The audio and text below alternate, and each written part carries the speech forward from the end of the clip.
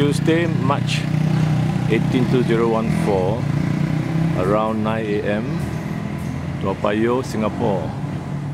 These are the old, very old apartments built by the HDB, probably about 60 years old. And you have the newer ones,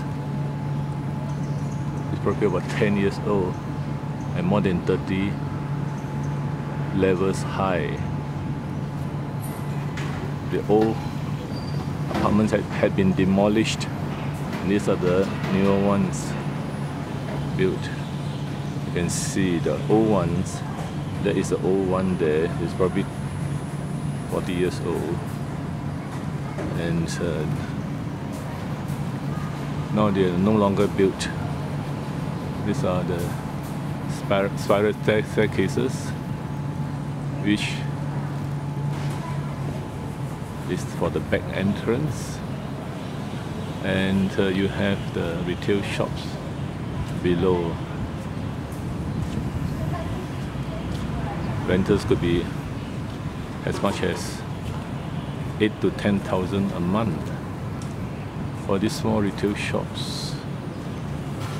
This is incredible, and this is only a suburban area, and it's very difficult for small businesses because renters and manpower costs really kill them,